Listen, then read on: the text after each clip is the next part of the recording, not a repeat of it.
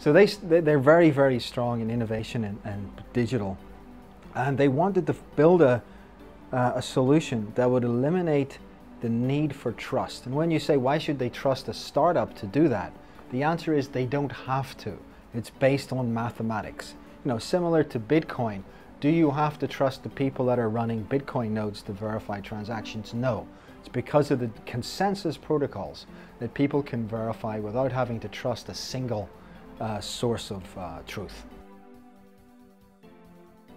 So in Estonia, they use consensus protocols not to come to consensus about what is correct or what is not, but in order to provide evidence to its citizens that the process has been carried out correctly. And anybody as a citizen can verify the veracity of the process and the data used in that process.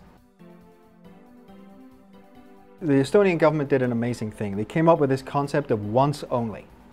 So myself as a citizen, the government can only store my data once. So every government department can't then have a copy of my data.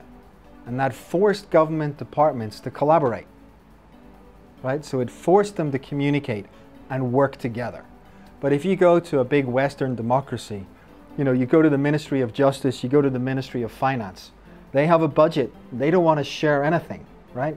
And so it's getting people to collaborate. It's a political problem of getting government departments to work together. The technology comes second.